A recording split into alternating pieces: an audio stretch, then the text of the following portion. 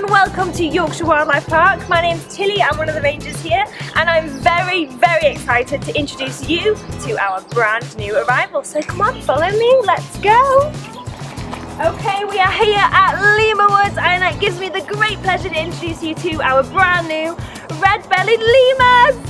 Here at Lemur Woods we do have two males. Now you can tell this from their really beautiful markings around their eyes. They are absolutely gorgeous. Now these lemurs also have some really lovely scent glands on the top of their head, so when you do come here you will see them scent marking all over the enclosure. Now these lemurs are omnivores just like our rings, but they do eat up to 70 different plant species, so they'll have an amazing time foraging all around our lemur woods here today. Now these lemurs are also known as cathimera, which means that they're active during the day on a lovely beautiful day like today, but they're also active during the night as well. So they'll have a brilliant time foraging day and night. So these lemurs are actually listed as vulnerable in the wild.